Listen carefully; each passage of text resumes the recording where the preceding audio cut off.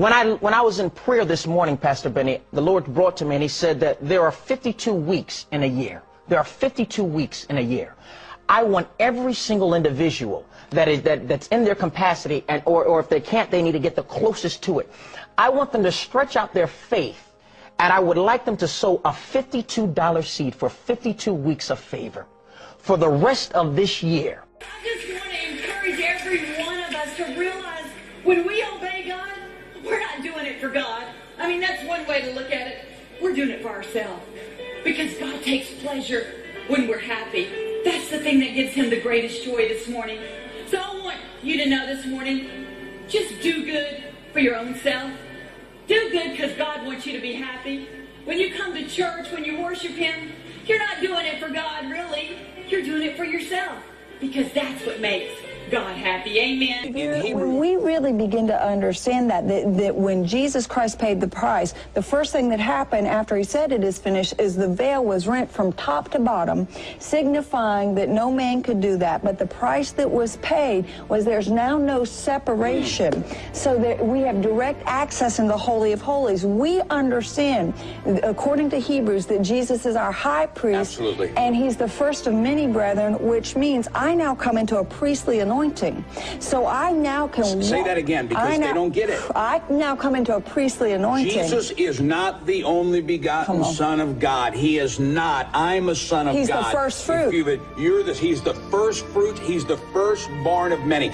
Jesus is not the only begotten Son of God. He is not. Those thorns are a symbol of debt in Hebrew, of debt, poverty, and lack. Televangelist Jesse Duplantis says God himself told him it's time for an upgrade.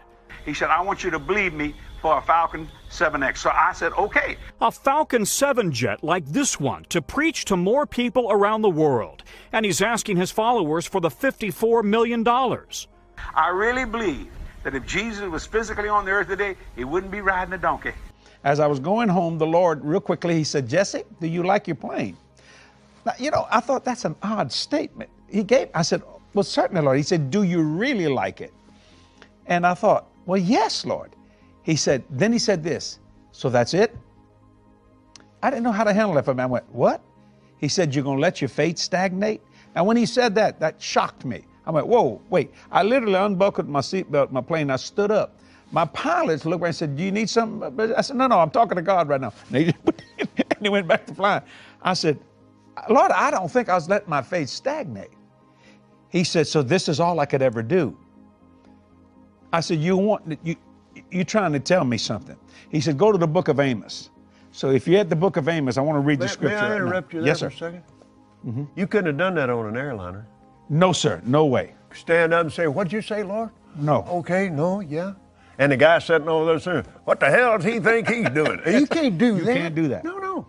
This is so important. You can't manage that today. Right. This dope-filled world. Right. And get in a long tube with a bunch of demons. Right. That's exactly the And truth. it's deadly. And he works on you hard. It really does. So anyway, I wanted to make that clear so the devil can't lie to you and say, see there, them preachers spending all that money, just fat cats riding around. No, we're not.